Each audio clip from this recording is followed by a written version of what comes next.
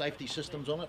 It's got emergency stops all over it here, and these isolators, you can lock them off. So if anybody's doing any work on it, drop a padlock through there, no one can start it, you can't get electrocuted or anything like that. Totally a very, very safe system.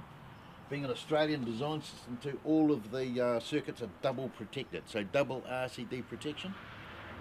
The chances of somebody getting a shock off it are not great. If you were anchored for any length of time, there's an earth peg in here, you whip it out, drive it into the ground, then it really is safe, really. But here in New Zealand, that's not a requirement under the law, but it doesn't need to happen. That engine's done 2,000 hours from new. Controls in there. Oh, we switch them all back on again. Goes through its little thing.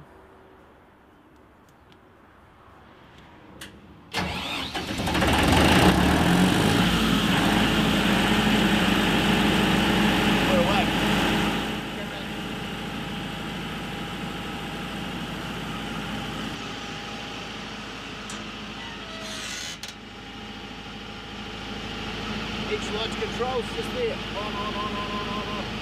We've got these ones locked off. I'll show you how you can lock them off. So if you set it up for a site, in position, if you lock those ones off so they're not shining on the neighbours, the boys can't come along and go, oh, what's that? Flick it on. Lock them off. One key. Dead simple. Dead simple.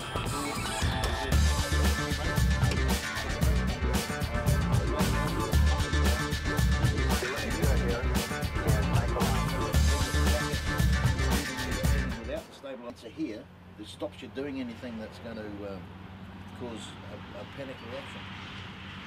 Single joystick control. If you can see past the veranda, this one here makes the boom come in and out.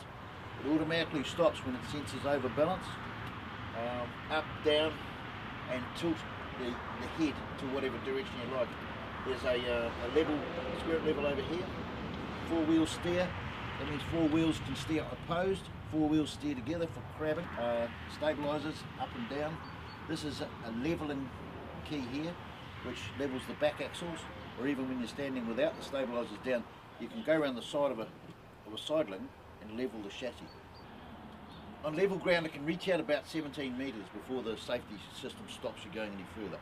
But as you go higher, it'll reach out further. So ultimately, you can go right up to 20 metres.